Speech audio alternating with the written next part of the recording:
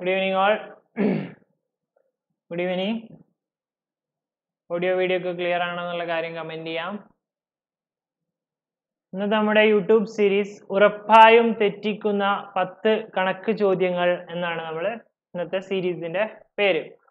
10 തെറ്റിക്കാൻ സാധ്യതയുള്ള മുൻവർഷ ചോദ്യങ്ങളും അതുപോലെ മിക്സ്ഡ് ആയിട്ട് പുതിയ ചോദ്യങ്ങളും മോഡൽ ആയിട്ടുള്ള ചോദ്യങ്ങളും ഇന്നത്തെ സെഷനിലൂടെ ഇൻക്ലൂഡ് ചെയ്തിട്ടുണ്ട്. എല്ലാവരും വീഡിയോ റീഫ്രഷ് ചെയ്യുക. ഇന്നത്തെ സെഷനിലേക്ക് നമുക്ക് സ്റ്റാർട്ട് ചെയ്യാം. എൻ്റെ പേര് ഇസ്മായിൽ കാലടി. ഞാൻ അൺഅക്കാദമിയിലെ ഒരു വെരിഫൈഡ് പ്ലസ് എഡ്യൂക്കേറ്റർ ആണ്. ഇന്നത്തെ സെഷനിൽ മുമ്പ് പറഞ്ഞ പോലെ തന്നെ തെറ്റിക്കാൻ സാധ്യതയുള്ള 10 മാത്സ് ചോദ്യങ്ങളാണ് നമ്മൾ ഇന്നത്തെ സെഷനിലൂടെ നോക്കാൻ ഉദ്ദേശിക്കുന്നത്. 10 മാത്സ് ചോദ്യങ്ങൾ എല്ലാം ഡിഫറെൻ്റ് ആയിട്ടുള്ള പുതിയ മോഡൽ ക്വസ്റ്റ്യൻസ് ആണ്. കുറച്ച് പ്രീവിയസ് ക്വസ്റ്റ്യൻസും ഉണ്ട്. എല്ലാം വളരെ രസകരമായ ഇൻട്രസ്റ്റിംഗ് ആയിട്ടുള്ള ക്വസ്റ്റ്യൻസ് ആണ്. അപ്പോൾ യൂട്യൂബ് ക്ലാസ്സുകൾ ഉണ്ടാവാറുള്ളത് എല്ലാ ആഴ്ചയിലും തിങ്കൾ മുതൽ വെള്ളി വരെയുള്ള ദിവസങ്ങളിൽ 8 മണിക്കാണ് യൂട്യൂബിൽ ക്ലാസ്സുകൾ ഉണ്ടാവാറുള്ളത്. Good evening all. അപ്പോൾ നമുക്ക് ഇന്നത്തെ ക്വസ്റ്റ്യൻസിലേക്ക് കടക്കാം. ഓൺലൈൻ ഉള്ളവർ ഓഡിയോ വീഡിയോ ക്ലിയർ ആണോ എന്നുള്ള കാര്യം ജസ്റ്റ് കമന്റ് ചെയ്യുക. സ്റ്റുഡിയോ ക്ലാസ്സുകൾ ഇനി കുറച്ച് ദിവസത്തിന് ഉണ്ടാവില്ല. ഞാൻ മുമ്പ് പറഞ്ഞ പോലെ എൻ്റെ ഇൻവേർട്ടർ കേട് വന്നിട്ടുണ്ട്. പിന്നെ അത് ശരിയായി തിരിച്ചെത്തി. ലോക്ക്ഡൗൺ ഒക്കെ കഴിഞ്ഞിട്ട് ഇനി സ്റ്റുഡിയോ ബേസ് ചെയ്തിട്ടുള്ള ക്ലാസ്സുകൾ ഉണ്ടാവുള്ളൂ. നമ്മൾ അതുവരെ ഇങ്ങനെ ഈ ഒരു ഇന്റർഫേസിലായിരിക്കും എല്ലാ ക്ലാസ്സുകളും ഉണ്ടാവുന്നത്. ഓക്കെ, അപ്പോൾ ആദ്യത്തെ ക്വസ്റ്റ്യനിലേക്ക് കടക്കാം. ഫസ്റ്റ് ക്വസ്റ്റ്യൻ ഇതാണ്. 0.222 whole square. 0.222 whole square. Options ഉള്ളത് 0.444, 16/9, 4/81, 0.888 അങ്ങനെ എക്സ്റ്റെൻഡ് ചെയ്ത് പോകുന്നു. ഇതിൽ ഏതായിരിക്കും നമ്മുടെ ചോദ്യത്തിന്റെ ഉത്തരം എന്നാണ് കമന്റ് ചെയ്യേണ്ടത്. ആദ്യത്തെ ചോദ്യം 0.444, 16/9, 4/81, 0.888 എക്സ്റ്റെൻഡ് ചെയ്ത് പോകുന്നു. അതിൽ ഏതായിരിക്കും നമ്മുടെ ചോദ്യത്തിന്റെ കറക്റ്റ് ആൻസർ എന്നാണ് പറഞ്ഞിട്ട് ചോദ്യം. ഫസ്റ്റ് ചോദ്യം.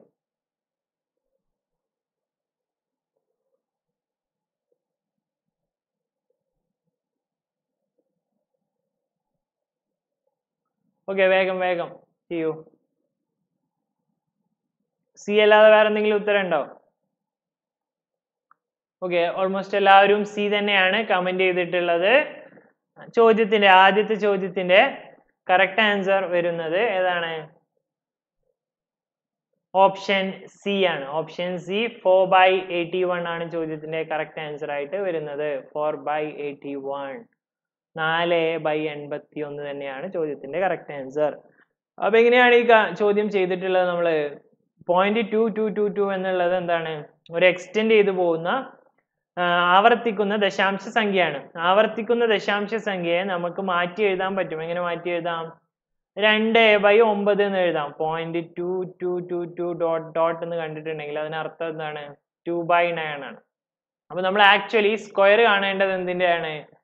2/9ന്റെ സ്ക്വയർ ആണ് കാണേണ്ടത്. 2/9ന്റെ സ്ക്വയർ കാണുമ്പോൾ മേലെ 4 ആവും, താഴെ 81 ആവും. 2ന്റെ സ്ക്വയർ 4, 9ന്റെ സ്ക്വയർ 81. അപ്പൊ ഈ ചോദ്യത്തിന്റെ correct answer option C 4/81. 0.222 whole square എന്ന് പറഞ്ഞിട്ടുള്ള ആവർത്തിക്കുന്ന ദശാംശ സംഖ്യയുടെ സ്ക്വയർ ചെയ്ത് കഴിഞ്ഞാൽ നമ്മൾക്ക് ലഭിക്കുന്നത് എത്രയായിരിക്കും? 4/81 ആയിരിക്കും ചോദ്യത്തിന്റെ കറക്റ്റ് ആൻസർ. രണ്ടാമത്തെ ചോദ്യത്തിലേക്ക് പോകുന്നു. Second question. 15 വരെയുള്ള ഒറ്റ സംഖ്യകളുടെ തുക എത്ര? 15 വരെയുള്ള ഒറ്റ സംഖ്യകളുടെ തുക എത്ര?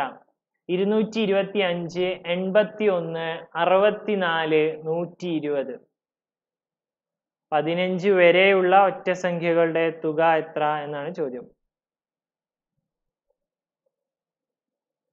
15 വരെയുള്ള ഒറ്റ സംഖ്യകളുടെ തുക എത്ര എന്നാണ് ചോദ്യം. ഓക്കെ, വേഗം വേഗം എല്ലാവരും കമന്റ് ചെയ്യൂ. ഓപ്ഷൻ എ ആണ് കുറെ പേര് കമന്റ് ചെയ്തിട്ടുള്ളത്. ബി വരുന്നുണ്ട്, എ, സി ഒക്കെ വരുന്നുണ്ട്. 15 വരെയുള്ള ഒറ്റ സംഖ്യകളുടെ തുക എത്ര എന്നാണ് രണ്ടാമത്തെ ചോദ്യം.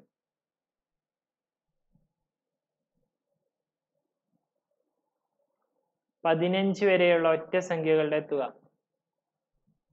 Okay, and the right answer is option C. ഏകദേശം 50%-ലധികം ആളുകൾ എന്ത് ചെയ്തു? നെഗറ്റീവ് ആണ്. കൂടുതൽ പേരും A ആണ് കമന്റ് ചെയ്തിട്ടുള്ളത്. കറക്റ്റ് ആൻസർ ഓപ്ഷൻ സി ആണ്. 64 ആണ് ചോദ്യത്തിന്റെ കറക്റ്റ് ആൻസർ. അപ്പോൾ 15 വരെ എത്ര ഒറ്റസംഖ്യകളേ ഉള്ളൂ? ആകെ 8 ഒറ്റസംഖ്യകളേ ഉള്ളൂ. നമ്മൾ 15 വരെ എന്നാണ്, ആദ്യത്തെ 15 എന്നല്ല, 15 വരെയുള്ള ഒറ്റസംഖ്യകളുടെ എണ്ണം 8 ആണ്. ഏതൊക്കെയാണ്? 1, 3 അങ്ങനെ കൂട്ടി പോയി കഴിഞ്ഞാൽ 15 വരെ നമുക്ക് ആകെ 8 ഒറ്റസംഖ്യകളെ കിട്ടുള്ളൂ. അത് പെട്ടെന്ന് കാണാനുള്ള വഴി എന്താണ്? എത്ര ഒറ്റസംഖ്യകൾ n കാണാന് 15 + 1/2 ചെയ്താൽ മതി. എത്രയാണോ ഒറ്റസംഖ്യ അതിനെ 1 കൂട്ടിയിട്ട് 2 കൊണ്ട് ഡിവൈഡ് ചെയ്യാം. അപ്പൊ 8 എന്ന് കിട്ടി. അതായത് ആക്ച്വലി ഇവിടെ n-ന്റെ വില 8 ആണ്, 15 അല്ല 8 ആണ്. അപ്പോ തുക എത്ര ആയിരിക്കും? Some is equal to n square. n square എന്ന് പറഞ്ഞിട്ടുണ്ടെങ്കിൽ 8-ന്റെ സ്ക്വയർ 64 ആയിരിക്കും. നമ്മൾ ഇന്ന് നോക്കിക്കൊണ്ടിരിക്കുന്ന സീരീസ് തെറ്റിക്കാൻ സാധ്യതയുള്ള 10 കണക്ക് ചോദ്യങ്ങൾ എന്ന സീരീസിലെ ക്വസ്റ്റ്യൻ ആണ്. ശ്രദ്ധിച്ച് ചെയ്തിട്ടില്ലെങ്കിൽ തെറ്റും. ഓക്കെ, അപ്പൊ ഒരു ക്വസ്റ്റ്യൻ തെറ്റി. അപ്പൊ എല്ലാവരും 10 എണ്ണത്തിൽ എത്ര ശരിയായി എന്നുള്ള കാര്യം നോട്ട് ഡൗൺ ചെയ്യുക, അവസാനം പറയണം. അപ്പൊ 2 ചോദ്യങ്ങൾ കഴിഞ്ഞു. മൂന്നാമത്തെ ചോദ്യത്തിലേക്ക് കടക്കാം. ഇതുവരെയുള്ള ചോദ്യങ്ങളും കാര്യങ്ങളും ഉപകാരപ്പെടുന്നുണ്ടെങ്കിൽ വീഡിയോ ലൈക്ക് ചെയ്യാം. ഈ ചോദ്യങ്ങൾക്ക് അവസാനം നമ്മൾ ഫുള്ള് നിങ്ങൾക്ക് എത്ര എണ്ണം ശരിയായി എന്നുള്ളത് ചെക്ക് ചെയ്യും. അടുത്ത ചോദ്യം, 3/50-ന്റെ പകുതി എത്ര? 3/50-ന്റെ പകുതി എത്ര? 3/49, 3/25, 3/48 ഇവയൊന്നുമല്ല. 4 ഓപ്ഷൻസ് കാണാം.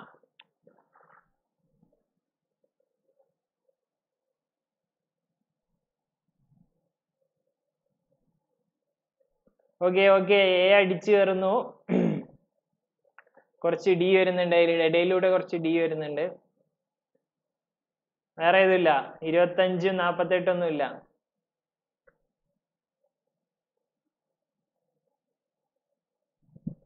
ഓക്കെ, ഒരിക്കലും ഒരാൾ ഒരു ഓപ്ഷൻ ഇടാൻ പറ്റുള്ളൂ കേട്ടോ. മാറ്റി കഴിഞ്ഞിട്ട് പിന്നെ വേറെ ഓപ്ഷൻ കമന്റ് ചെയ്യാൻ പറ്റില്ല. And the right answer is option D, ഇവയൊന്നുമല്ല. A ഇട്ടവർക്ക് വീണ്ടും നെഗറ്റീവ് ആണ്. അപ്പൊ വീണ്ടും ശ്രദ്ധിച്ച് ചെയ്യുക, തെറ്റിക്കാൻ സാധ്യതയുള്ള 10 ചോദ്യങ്ങളാണ് നമ്മൾ നോക്കിക്കൊണ്ടിരിക്കുന്നത്. എ നെഗറ്റീവ് ആണ്. 3/50-ന് നമുക്ക് എന്ത് ചെയ്യാൻ പറ്റൂല? നമുക്ക് പകുതി എടുക്കാൻ പറ്റില്ല. കാരണം എന്താണ്? 3 ആണ്.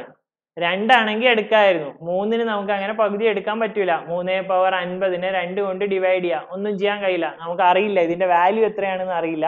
അതുപോലെ ഇവിടെ ബേസ് എത്രയാണെന്ന് നമുക്ക് അറിയില്ല. ബേസ് സെയിം അല്ല. ഇവിടെ 3 ആണ്, ഇവിടെ 2 ആണ്. അപ്പൊ 3/50-നെ 2 കൊണ്ട് ഡിവൈഡ് ചെയ്യാൻ പറ്റില്ല എന്നുള്ളതാണ് ഉത്തരം. അപ്പൊ എന്താണ് ഇതിൽ പോസിബിൾ ആയിട്ടുള്ള, ഈ ഓപ്ഷൻസിൽ പോസിബിൾ ആയിട്ടുള്ള ഉത്തരം ഏതാണ്? ഓപ്ഷൻസിൽ പോസിബിൾ ആയിട്ടുള്ള ഉത്തരം ഇവയൊന്നുമല്ല എന്നുള്ളതാണ് ചോദ്യത്തിന്റെ കറക്റ്റ് ആൻസർ. 3/49 അല്ല, 25 അല്ല, 48 ഒന്നുമല്ല, ഇവയൊന്നുമല്ല. ആൻഡ് ദ റൈറ്റ് ആൻസർ, ചോദ്യത്തിന് ഉത്തരമില്ല, നമുക്ക് ചെയ്യാൻ പറ്റില്ല ചോദ്യം. അല്ലെങ്കിൽ പിന്നെ 3/50 എത്രയാണെന്ന് കണ്ടെത്തണം. അത് നമുക്ക് കണ്ടെത്തുന്ന പ്രാക്ടിക്കൽ അല്ല. അപ്പൊ ചോദ്യത്തിന് ഉത്തരമില്ല എന്നുള്ളതാണ് ആക്ച്വലി കറക്റ്റ് ആൻസർ. ഓക്കെ, അപ്പൊ എത്ര ചോദ്യമായി? 3 ചോദ്യങ്ങളായി നമ്മൾ നോക്കിയിരുന്നു. 3 ചോദ്യങ്ങൾ നോക്കിയിട്ടുണ്ട്. 4ാമത്തെ ചോദ്യത്തിലേക്ക് പോകുന്നു. 4th question. ഒരു കുടുംബത്തിലെ 6 പേരുടെ ശരാശരി വയസ്സ് 21 ആണ്. ഒരു കുടുംബത്തിലെ 6 പേരുടെ ശരാശരി വയസ്സ് 21 ആണ്. അതിൽ ഇളയ കുട്ടിയുടെ പ്രായം 6 വയസ്സ് ആണെങ്കിൽ ആ കുട്ടി ജനിക്കുന്നതിന് തൊട്ടു മുൻപ് പ്രസ്തുത കുടുംബത്തിന്റെ ശരാശരി വയസ്സ് എത്ര? ഒരു കുടുംബത്തിലെ 6 പേരുടെ ശരാശരി വയസ്സ് 21 ആണ്. അതിൽ ഇളയ കുട്ടിയുടെ പ്രായം 6 വയസ്സാണെങ്കിൽ ആ കുട്ടി ജനിക്കുന്നതിന് തൊട്ടു മുൻപ് പ്രസ്തുത കുടുംബത്തിന്റെ ശരാശരി വയസ്സ് എത്ര? 22, 24, 22, 20, 18. ഇതൊരു പ്രീവിയസ് ഇയർ ക്വസ്റ്റ്യൻ ആണ്.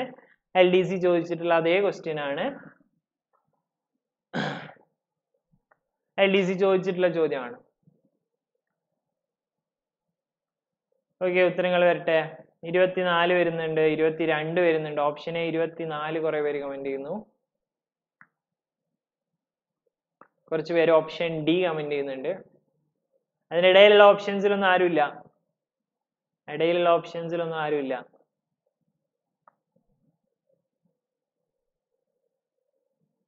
ഓക്കെ, വേഗം കമന്റ് ചെയ്യൂ. ഓക്കെ, കൂടുതൽ പേരും എയും ഡിയും തന്നെയാണ് പറഞ്ഞിട്ടുള്ളത്. ബി ഒരുപാട് കമന്റ് ചെയ്തു. And the right answer is option D 18 ആണ് ചോദ്യത്തിന്റെ കറക്റ്റ് ആൻസർ. എ എഴുതിയവർക്ക് വീണ്ടും നെഗറ്റീവ് ആണ്. 18 ആണ് ഈ ചോദ്യത്തിന്റെ കറക്റ്റ് ആൻസർ വരുന്നത്. അപ്പൊ എങ്ങനെയാണ് ഇതിന്റെ ഉത്തരം 18 ആവുന്നത് എന്ന് നോക്കാം. എന്താണ്? 6 പേരുണ്ട് ഒരു കുടുംബത്തില്. അപ്പൊ 6 പേരുടെ ശരാശരിയാണ് 29. അപ്പൊ ടോട്ടൽ എത്ര? ടോട്ടൽ ഏജ് 6 പേരുടെ ടോട്ടൽ ഏജ് 6 × 21 126 ആണ്, 126 ആണ്. ഇനി ഇളയ കുട്ടിയുടെ പ്രായം ഇപ്പൊ 6 വയസ്സായിട്ടുണ്ട്. അപ്പൊ ആ കുട്ടി ജനിക്കുന്നതിന് മുന്നേ ടോട്ടൽ ഏജ് എത്രയായിരിക്കും? ആ കുട്ടി ജനിക്കുന്നതിന് മുന്നേ എന്ന് പറയുമ്പോൾ വയസ്സിൽ എന്താവും? കുട്ടി ജനിക്കുന്നതിന് മുന്നേ, ബിഫോർ ചൈൽഡ് വരുന്നതിന് മുന്നേ എത്ര ടോട്ടൽ ഏജ് ഉണ്ടാവും? 126ൽ നിന്ന് നമ്മൾ എന്ത് ചെയ്യണം? നമ്മള് 36 കുറക്കണം. കാരണം 6 ആളുകളുണ്ട്. കുട്ടിയുടെ മാത്രമല്ല കുറയുക, നമ്മൾ വയസ്സ് പിറകോട്ട് പോകുമ്പോൾ ഫാമിലിയിലുള്ള എല്ലാവർക്കും വയസ്സ് കുറയും, കുട്ടിക്ക് മാത്രമല്ല. അപ്പൊ 126 മൈനസ് 6 × 6 എന്ന് വരും. 126 മൈനസ് 6 × 6 അപ്പൊ എത്രയായി? 90 ആയി. അപ്പൊ ഇപ്പൊ ടോട്ടൽ ഏജ് 90 ആണ്. പക്ഷെ ഇപ്പൊ കുടുംബത്തിൽ എത്ര പേരേ ഉള്ളൂ? കുടുംബത്തിൽ ഇപ്പൊ 5 പേരേ ഉള്ളൂ. കാരണം ഇളയ കുട്ടി ജനിച്ചിട്ടില്ല, ജനിക്കുന്നതിന് മുന്നേ ആണ്. അപ്പൊ ഈ 90 വെച്ചിട്ടുള്ള നമ്മുടെ ശരാശരി എത്രയാണ്? 90/18 അല്ല 90/5. ശരാശരി എത്രയായിരിക്കും? കുടുംബത്തിന്റെ ശരാശരി 18 ആയിരിക്കും. 18 ആണ് വരിക. 90/5 18 ആണ് വരിക. ഇവിടെ 90/6 ചെയ്യേണ്ട ആവശ്യമില്ല, കാരണം ഇളയ കുട്ടി ജനിച്ചിട്ടില്ല. അപ്പൊ 5 അംഗങ്ങളെ ഉള്ളൂ ഫാമിലിയിൽ. അപ്പൊ ടോട്ടൽ ഏജ് 126ൽ നിന്നും 6 എല്ലാവരുടെ വയസ്സിലും 6 വെച്ച് കുറയും. അപ്പൊ 90/5 18 ആയിരിക്കും ചോദ്യത്തിന്റെ കറക്റ്റ് ആൻസർ വരുന്നത്. വീഡിയോ ഉപകാരപ്പെടുന്നുണ്ടെങ്കിൽ ലൈക്ക് ചെയ്യുക. ഒരുപാട് പേര് ഓൺലൈൻ ഉണ്ട്, 150ഓളം പേര് ഓൺലൈൻ ഉണ്ട്. എല്ലാവരും ലൈക്ക് ചെയ്താൽ നന്നായിരിക്കും. അപ്പൊ 4 ക്വസ്റ്റ്യൻസ് ചെയ്തു. നമ്മൾ അടുത്ത ക്വസ്റ്റ്യനിലേക്ക് പോകുന്നു. എല്ലാം ശ്രദ്ധിച്ച് ചെയ്യേണ്ട ക്വസ്റ്റ്യൻസ് ആണ്. ഉറപ്പായും തെറ്റിക്കുന്ന 10 കണക്ക് ചോദ്യങ്ങൾ എന്ന സീരീസിലെ 5ാമത്തെ ചോദ്യത്തിലേക്ക് പോവാം. 25 പേർ 12 ദിവസം കൊണ്ട് തീർക്കുന്ന ഒരു ജോലി 10 ദിവസം കൊണ്ട് തീർക്കാൻ എത്ര പേർ കൂടുതൽ വേണം? 25 പേർ 12 ദിവസം കൊണ്ട് തീർക്കുന്ന ഒരു ജോലി 10 ദിവസം കൊണ്ട് തീർക്കാൻ എത്ര പേർ കൂടുതൽ വേണം? 30, 15, 5 ഇവയൊന്നുമല്ല.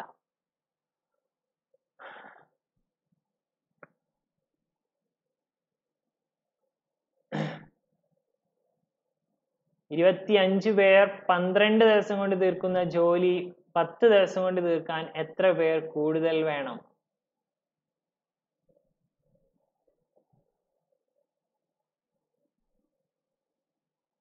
ഓക്കെ, നമ്മുടെ നെഗറ്റീവ് ശതമാനങ്ങൾ കുറയുന്നുണ്ട്, നല്ലതാണ്. അപ്പോൾ എന്തായി, എല്ലാവരും ഒന്ന് ശ്രദ്ധിച്ച് ചെയ്യാൻ തുടങ്ങി. അങ്ങനെ പറഞ്ഞത് കൊണ്ട് എന്ത് ചെയ്തു, കുറെ പേരൊക്കെ ഒന്ന് ശ്രദ്ധിച്ച് ചെയ്യാൻ തുടങ്ങി. എന്നാലും ഇടയിൽ കുറച്ച് നെഗറ്റീവുകൾ കിടക്കുന്നുണ്ട്.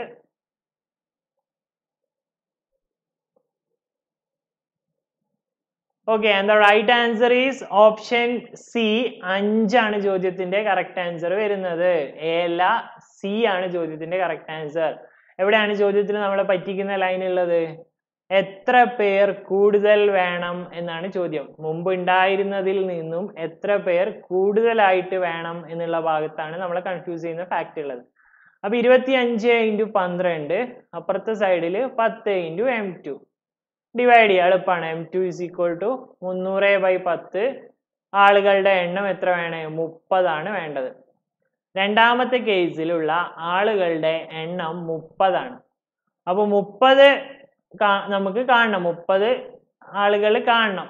അപ്പോ 25 ആളുകളാണ് മുമ്പ് ഉണ്ടായിരുന്നത്. 25 ആളുകളിൽ നിന്ന് എത്ര പേർ കൂടുതൽ വേണം എന്നാണ്. എത്ര പേർ വേണം എന്നല്ല, എത്ര പേർ കൂടുതൽ വേണം എന്നാണ്. അപ്പൊ കൂടുതലായിട്ട് എത്ര പേര് വേണം? 30 - 25 = 5. 30 - 25 = 5 ആണ് ചോദ്യത്തിന്റെ കറക്റ്റ് ആൻസർ വരുന്നത്. ഓപ്ഷൻ സി 5 ആയിരിക്കും ചോദ്യത്തിന്റെ കറക്റ്റ് ആൻസർ, ഈ ചോദ്യത്തിന്റെ കറക്റ്റ് ആൻസർ വരുന്നത്. അപ്പൊ ഇത് കൂടുതൽ പേരൊക്കെ ശരിയാക്കിയിട്ടുണ്ട്. Okay, moving to next question. അടുത്ത ക്വസ്റ്റ്യനിലേക്ക് മൂവ് ചെയ്യുന്നു. ഒരേ ഇനത്തിൽപ്പെട്ട 44 സാധനങ്ങൾ വിറ്റപ്പോൾ കിട്ടിയത് 11 സാധനങ്ങളുടെ മുടക്ക് മുതലാണ്. ഒരേ ഇനത്തിൽപ്പെട്ട 44 സാധനങ്ങൾ വിറ്റപ്പോൾ ലാഭമായി കിട്ടിയത് 11 സാധനങ്ങളുടെ മുടക്ക് മുതലാണ്. ലാഭശതമാനം എത്ര? 33 1/3 ശതമാനം, 20%, 25%, 40%.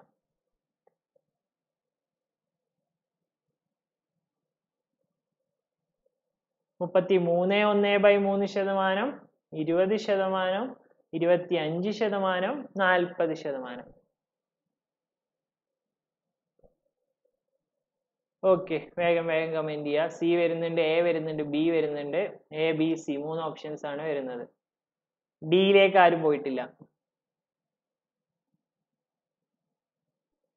ഡിയിലേക്ക് നമ്മുടെ ആരും പോയിട്ടില്ല. സമാന്തര ശ്രേണി എടുക്കും അനസ്, വെയിറ്റ് ചെയ്യും. നമ്മുടെ സ്റ്റുഡിയോ ഒക്കെ പരിപ്പായി നിൽക്കുകയാണ്. ഞാൻ എടുക്കും, സമയം കിട്ടുമ്പോൾ ശരിയാവുമ്പോൾ എടുക്കും.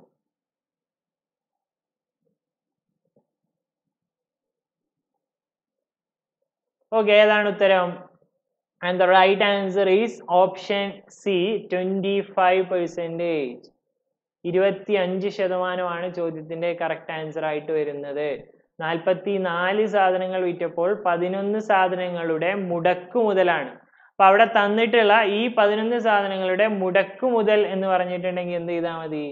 നേരെ എഴുതിയാൽ മതി. ഇവിടെ തന്നത് CP ആണോ അല്ലെങ്കിൽ വാങ്ങിയ വിലയാണോ എന്ന് നോക്കാം. ഇവിടെ നമുക്ക് ലാഭമായി തന്നത് വാങ്ങിയ വിലയാണോ നോക്കാം. ആണെങ്കിൽ എന്ത് ചെയ്താൽ മതി? നേരെ എഴുതിയാൽ മതി. 11/44 × 100. ഇതായിരിക്കും നമ്മുടെ ഉത്തരം. ഇവിടെ തന്നത് മുടക്കുമുതൽ അല്ലെങ്കിൽ വാങ്ങിയ വില ആണോ എന്ന് നോക്കുക. അങ്ങനെയാണെങ്കിൽ ഡയറക്റ്റ് ഈ വാല്യൂസ് തന്നെ വെച്ച് എഴുതിയാൽ മതി. 11/44 × 100. 11 44ഉം 11 കൊണ്ട് ചെറുതാക്കുമ്പോൾ 1/4 ആവും. 1/4ന്റെ ശതമാനം എടുക്കുമ്പോൾ 25% ആയിരിക്കും ചോദ്യത്തിന്റെ ഉത്തരം. ഓപ്ഷൻ സി 24% ആയിരിക്കും ഈ ചോദ്യത്തിന്റെ കറക്റ്റ് ആൻസർ ആയിട്ട് ലഭിക്കുന്നത്. 25% ചോദ്യത്തിന്റെ കറക്റ്റ് ആൻസർ ആയിട്ട്. UPS പോയി അടിച്ചുപോയി. ഇനി ലോക്ക്ഡൗൺ കഴിഞ്ഞിട്ട് അവർ റീപ്ലേസ് ചെയ്യുള്ളൂ. അപ്പൊ അതുവരെ ഒന്നും ചെയ്യാൻ പറ്റില്ല. സ്റ്റുഡിയോ എന്തായാലും ചെയ്യാൻ പറ്റില്ല. ഓക്കെ, അപ്പൊ 25% ചോദ്യത്തിന്റെ ഉത്തരം. ഇനി അതല്ല, ഇവിടെ വാങ്ങിയ വിലക്ക് പകരം ഇവിടെ വിറ്റ വിലയാണ് തന്നിട്ടുള്ളത് എങ്കിൽ, ഈ ക്വസ്റ്റ്യനിൽ ഇവിടെ വിറ്റ വില, മുടക്കുമുതലിന് പകരം അവിടെ വിറ്റ വിലയാണ് തന്നിട്ടുള്ളതെങ്കിൽ നമ്മൾ എന്ത് ചെയ്യാം? 44ൽ നിന്ന് ഒരു 11 കുറക്കാം. അപ്പോ 11/33 × 100 എന്നാവും. ആ കേസിൽ അവിടെ തന്നത് എന്താണോ അതാണ് ഈ ക്വസ്റ്റ്യന്റെ ഉത്തരം തീരുമാനിക്കുന്നത്. അവിടെ തന്നത് CP അല്ലെങ്കിൽ വാങ്ങിയ വിലയാണെങ്കിൽ നേരെ എഴുതിയാൽ മതി. അവിടെ തന്നത് വിറ്റ വിലയാണെങ്കിൽ നമ്മളൊരു 11 കുറക്കണം. അപ്പോൾ 11/33 × 100% എന്നാവും. അപ്പൊ ഈ നമ്മുടെയോട് ഈ ചോദിച്ചിട്ടുള്ള ചോദ്യത്തിൽ എന്തായിരിക്കും കറക്റ്റ് ആൻസർ? നമ്മളോട് ഇവിടെ ചോദിച്ചത് ഇവിടെ മുടക്കുമുതൽ വെച്ചിട്ടാണ്. അതുകൊണ്ട് തന്നെ ഓപ്ഷൻ സി ആയിരിക്കും ചോദ്യത്തിന്റെ കറക്റ്റ് ആൻസർ വരുന്നത്. ഓപ്ഷൻ സി 25% ചോദ്യത്തിന്റെ കറക്റ്റ് ആൻസർ കിട്ടിയിട്ട്. ഓക്കെ, നെക്സ്റ്റ് രണ്ടാമത്തെ എത്ര ചോദ്യമായി? 1, 2, 3, 6 ചോദ്യമായി. 7ാമത്തെ ചോദ്യത്തിലേക്ക് പോവാം. 7th ക്വസ്റ്റ്യനിലേക്ക് പോവാം. ഓക്കെ, അടുത്ത ചോദ്യം ഇതാണ്. ഒരു സമചതുരത്തിനും സമഭുജ ത്രികോണത്തിനും ഒരേ ചുറ്റളവാണ്. രണ്ടിനും ഒരേ ചുറ്റളവാണ്. സമചതുരത്തിന്റെ വികർണത്തിന്റെ നീളം 12√2 സെന്റിമീറ്റർ ആണെങ്കിൽ സമഭുജ ത്രികോണത്തിന്റെ പരപ്പളവ് എത്രയാണ്? പ്രീവിയസ് ക്വസ്റ്റ്യൻ ആണ്. LDC model exam special recruitment question പേപ്പറിൽ വന്നിട്ടുള്ള ചോദ്യമാണ്. 24√3, 64√3, 64√2, 32√2. സമചതുരം സമഭുജ ത്രികോണം ഒരേ ചുറ്റളവ്. സമചതുരത്തിന്റെ വികർണത്തിന്റെ നീളം 12√2. സമഭുജ ത്രികോണത്തിന്റെ പരപ്പളവ് എത്ര എന്നാണ് ചോദ്യം.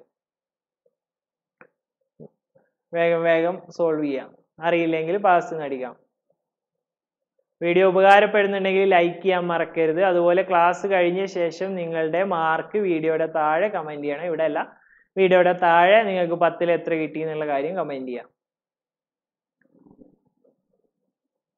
ഓക്കെ, കുറച്ച് പേർക്ക് ബി, കുറെ പേരൊക്കെ പാസ്സാണ്. വേറെ ഏതെങ്കിലും ഉത്തരം ഉണ്ടോ? ബി അല്ലാത്ത ഉത്തരങ്ങളുണ്ടോ? അപ്പോൾ ചോദ്യം എന്താണ്? ഒരു സമഭുജ ത്രികോണം, അതായത് ഒരു ഇക്വിലാറ്ററൽ ട്രയാങ്കിൾ, എല്ലാ വശങ്ങളും ഈക്വൽ ആയിട്ടുള്ള ഒരു ട്രയാങ്കിൾ ഉണ്ട്. അതുപോലെ ഒരു സമചതുരവും ഉണ്ട്. അപ്പൊ സമചതുരത്തിന്റെ എന്താണ് തന്നിട്ടുള്ളത്? സമചതുരത്തിന്റെ വികർണം ഡയഗണൽ തന്നിട്ടുണ്ട്. ഡയഗണൽ എത്രയാണ് തന്നിട്ടുണ്ട്? സമചതുരത്തിന്റെ ഡയഗണൽ 12√2 ആണെന്ന് തന്നിട്ടുണ്ട്. സമചതുരത്തിന്റെ ഡയഗണൽ 12√2 ആണെന്ന് തന്നിട്ടുണ്ട്. അപ്പൊ ഇതിന്റെ വശം എന്തായിരിക്കും? നോർമലി ഡയഗണൽ കാണാൻ A√2 ആണ് എടുക്കുക. അപ്പോൾ വശം 12 ആയിരിക്കും. ഇത് 12, ഇത് 12, ഇത് 12, ഇത് 12. അപ്പോൾ വശം 12 എന്ന് കിട്ടി. അപ്പോൾ വശം 12 ആണെങ്കിൽ രണ്ടിന്റെയും ചുറ്റളവ് തുല്യമാണ്. ഇവിടെ ചുറ്റളവ് എത്രയാണ്? സമചതുരത്തിന്റെ ചുറ്റളവ് 4a എത്രയാണ്? 48 ആണ്. അതേ ചുറ്റളവായിരിക്കും എന്തിനും? അപ്പുറത്തുള്ള ത്രികോണത്തിനും അതേ ചുറ്റളവ് തന്നെ ആയിരിക്കും. കാരണം രണ്ടിന്റെയും ചുറ്റളവ് ഈക്വൽ ആണ് എന്ന് തന്നിട്ടുണ്ട്.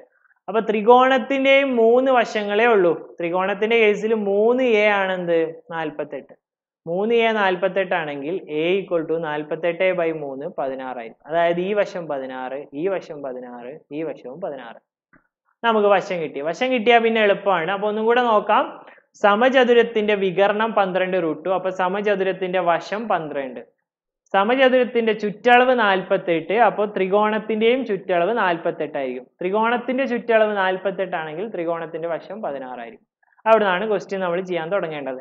അപ്പോൾ വശം 16 ആണെങ്കിൽ സമഭുജ ത്രികോണത്തിന്റെ ഏരിയ കാണാനുള്ള ഇക്വേഷൻ √3/4a². നേരെ ഏരിയ കാണാനുള്ള ഇക്വേഷൻ √3/4a² ആണ്. അപ്പോൾ a² എന്ന് പറയുമ്പോൾ 16 × 16, 16 4 വെട്ടി 4 ആയി. 16 × 4 64√3. 64√3 ആയിരിക്കും ചോദ്യത്തിന്റെ കറക്റ്റ് ആൻസർ. നമുക്ക് അവിടുന്ന് 16 കിട്ടി. ആ 16 ഇപ്പുറത്ത് കൊണ്ടുവന്നിട്ട് ഇട്ട് കൊടുക്കുക. അപ്പൊ നമുക്ക് എന്ത് കാണാം? ഇത് കാണാനുള്ള ഡയറക്റ്റ് ഇക്വേഷൻ √3/4a² എന്ന് പറഞ്ഞിട്ടുള്ള ഇക്വേഷനിൽ നമുക്ക് ഡയറക്റ്റ് ആയിട്ട് സബ്സ്റ്റിറ്റ്യൂട്ട് ചെയ്യാൻ പറ്റും. ചോദ്യത്തിന്റെ ഉത്തരം എന്തായിരിക്കും? ഓപ്ഷൻ ബി ആയിരിക്കും ചോദ്യത്തിന്റെ ഉത്തരം. 64√3 ആയിരിക്കും ഈ ചോദ്യത്തിന്റെ കറക്റ്റ് ആൻസർ വരുന്നത്. ആർക്കെങ്കിലും പുതുതായിട്ട് അൺഅക്കാദമി പ്ലസ് സബ്സ്ക്രൈബ് ചെയ്യാൻ താല്പര്യമുണ്ടെങ്കിൽ എൻ്റെ റെഫറൽ കോഡ് ISUMATH എന്നാണ്. ISUMATH എന്ന് അടിച്ചു കഴിഞ്ഞാൽ നിങ്ങൾക്ക് 10% ഡിസ്കൗണ്ട് ലഭിക്കുന്നതായിരിക്കും സബ്സ്ക്രൈബ് ചെയ്യുമ്പോൾ അൺഅക്കാദമി പ്ലസ് സബ്സ്ക്രൈബ് ചെയ്യുന്ന സമയത്ത്. ഇപ്പോൾ ലേറ്റസ്റ്റ് ആയിട്ട് ലോഞ്ച് ആയിട്ടുള്ള 2 ബാച്ച് കോഴ്സുകളാണ്. ഒന്ന് LDCയുടെ ബാച്ച് കോഴ്സ്, വേറൊന്ന് LP/UPയുടെ ബാച്ച് കോഴ്സും നടക്കുന്നുണ്ട്. രണ്ടിലും ഞാനാണ് മാത്സ് എടുക്കുന്നത്. LDCയുടെ ബാച്ച് കോഴ്സിലും LP/UPയുടെ ബാച്ച് കോഴ്സിലും കംപ്ലീറ്റ് ആയിട്ട് മാത്സ് ഭാഗം കവർ ചെയ്യുന്നത് ഞാനാണ്. അപ്പോൾ ജോയിൻ ചെയ്യാൻ താല്പര്യം ഉണ്ടെങ്കിൽ നിങ്ങൾക്ക് ജോയിൻ ചെയ്യാം. ഏപ്രിൽ 17 ഇത് തുടങ്ങിയത്. ഇത് ഇന്നാണ് തുടങ്ങിയത്. LP/UP ഇന്നാണ് തുടങ്ങിയത്. 2 ബാച്ചിനും ഒരൊറ്റ സബ്സ്ക്രിപ്ഷൻ പേ ചെയ്താൽ മതി. പേയ്മെന്റ് ചെയ്യുമ്പോൾ ISUMATH എന്നുള്ള റെഫറൽ കോഡ് അടിക്കാൻ വേണ്ടി ഓർമ്മിക്കുക. എൻ്റെ ടെലിഗ്രാം ചാനലിൽ ജോയിൻ ചെയ്താൽ ഇതുപോലുള്ള ക്ലാസ്സുകൾ കൂടുതലായിട്ട് നിങ്ങൾക്ക് ഫ്രീ ആയിട്ട് ലഭിക്കുന്നതായിരിക്കും. അടുത്ത ക്വസ്റ്റ്യൻ, നമ്മുടെ 10 ക്വസ്റ്റ്യൻ ഉണ്ടായിരുന്നു. അതിൽ 8ാമത്തെ ക്വസ്റ്റ്യനിലേക്ക് പോവാം. 8th question. വാർഷികമായി കൂട്ടുപലിശ കണക്കാക്കുന്ന ഒരു ബാങ്കിൽ നിക്ഷേപിച്ച തുക 3 വർഷം കൊണ്ട് ഇരട്ടിയായി. ഈ തുക 8 മടങ്ങാകാൻ എത്ര വർഷം വേണം? 8, 9, 12, 16.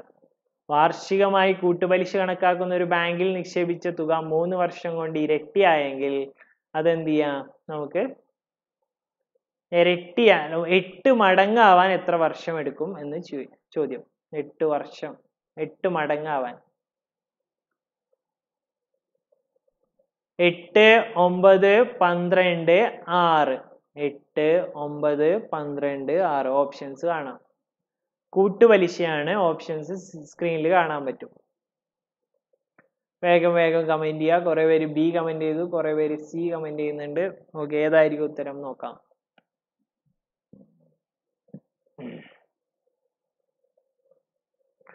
ഓക്കെ, കൂട്ടുപലിശ ആവുമ്പോൾ റിലേഷൻ എങ്ങനെയാണ്? റിലേഷൻ സ്ക്വയർ ആയിട്ട് അല്ലെങ്കിൽ ക്യൂബ് ആയിട്ടാണ് ഇൻക്രീസ് ചെയ്യുന്നത്.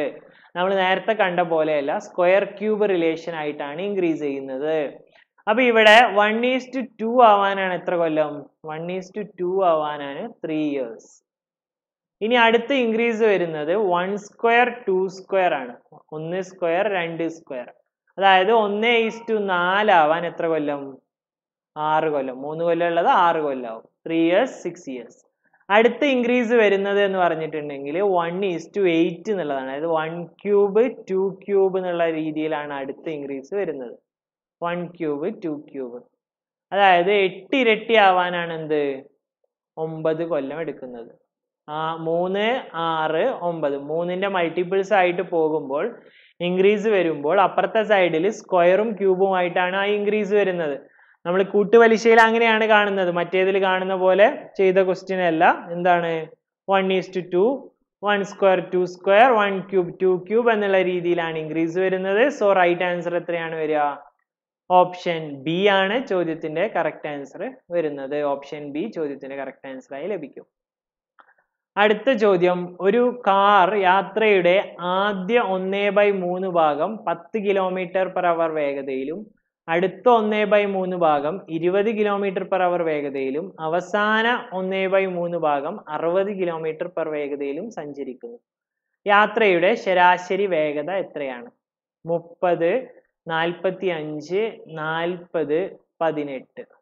3 രീതിയിലാണ് നമ്മൾ എന്ത് ചെയ്യുന്നത്?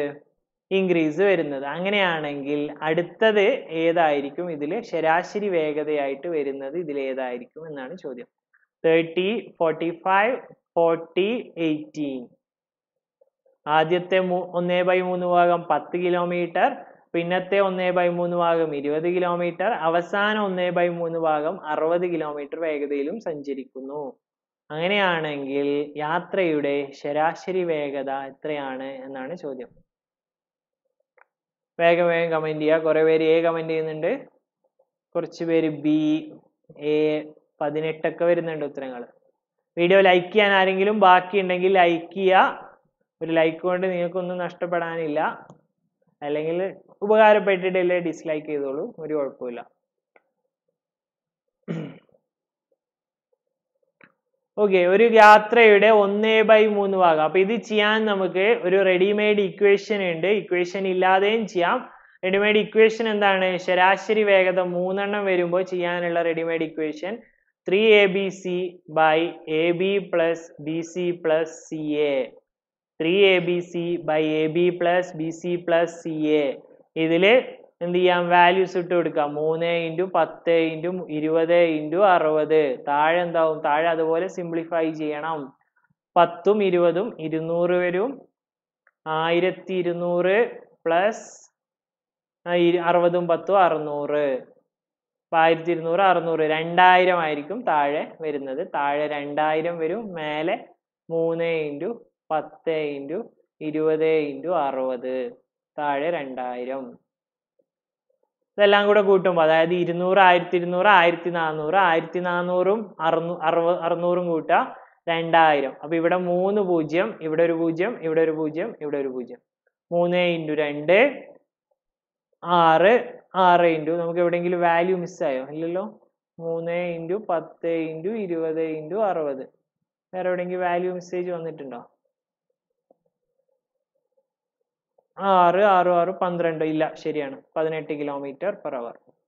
36/2 18 km/h ആയിരിക്കും ചോദ്യത്തിന്റെ ഉത്തരം. ഡയറക്റ്റ് ഇക്വേഷൻ വെച്ച് ചെയ്യുമ്പോൾ 18 km/h ചോദ്യത്തിന്റെ ഉത്തരമായിട്ട് നമുക്ക് കിട്ടുന്നതായിരിക്കും. ക്ലിയർ അല്ലേ? ഡയറക്റ്റ് 3 വേഗത തന്നിട്ട് അതിന്റെ ശരാശരി വേഗത കാണാനുള്ള ഇക്വേഷൻ ആണ് യൂസ് ചെയ്തത്. 3abc by ab plus bc plus ca. 3abc by ab plus bc plus ca ചോദ്യത്തിന്റെ ഇക്വേഷൻ കാണാനുള്ള ഇക്വേഷൻ. അവസാനത്തെ ചോദ്യം 10ാമത്തെ ചോദ്യത്തിലേക്ക് കടക്കുന്നു. ഇന്നത്തെ 10ാമത്തെ ചോദ്യം ഇതാണ്. ഒരു മെന്റൽ എബിലിറ്റി ക്വസ്റ്റ്യൻ ആണ്. ബ്ലോക്ക്ഡ് എന്നുള്ള വാക്കിനെ YOLXPVW എന്ന് എഴുതിയിട്ടുണ്ടെങ്കിൽ ക്വസ്റ്റ്യൻ മാർക്ക് അപ്പുറത്തെ സൈഡിൽ OFZFMXX debate, result, labour, launch 4 options കാണാം. LCM മെത്തേഡും വെച്ച് ആ ക്വസ്റ്റ്യൻ ചെയ്യാൻ പറ്റും. ഞാൻ പറയണോ? ടൈം ആൻഡ് ഡിസ്റ്റൻസ് എൻ്റെ പഴയ ചാനലുണ്ട്, ഈ ചാനലില്ല. അടുത്ത മാസം നോക്കാം. ഈ ക്വസ്റ്റ്യൻ കഴിഞ്ഞിട്ട് വേണം പറയാൻ. ഞാൻ ഈ ക്വസ്റ്റ്യൻ ഉത്തരം കമന്റ് ചെയ്യൂ. ഇക്വേഷൻ ഇല്ലാതെ ചെയ്യണമെങ്കിൽ 60 ആയിട്ട് എടുക്കാം. LCM എടുക്കാം. ഡിസ്റ്റൻസ് LCM എടുക്കാം. 10, 20, 60. LCM എത്രയാണ്? 60 തന്നെയാണ് LCM. ഓക്കെ, അപ്പൊ ഒരു ദൂരം, അതായത് ഒരു 1/3 ദൂരം എന്താണ്? 60 ആയിട്ട് എടുക്കാം. 1/3 ദൂരം 60 ആയിട്ട് എടുക്കാം. അപ്പൊ അങ്ങനത്തെ നമുക്ക് LCM ആയിട്ട് ഡിസ്റ്റൻസ് അസ്യൂം ചെയ്യുന്നു, അത്രേ ഉള്ളൂ. അപ്പൊ ആദ്യത്തെ ഒരു ദൂരം 60 ആണെന്ന് വിചാരിക്കാം. ഒരു ദൂരം 60. അപ്പൊ അടുത്ത ദൂരവും 60.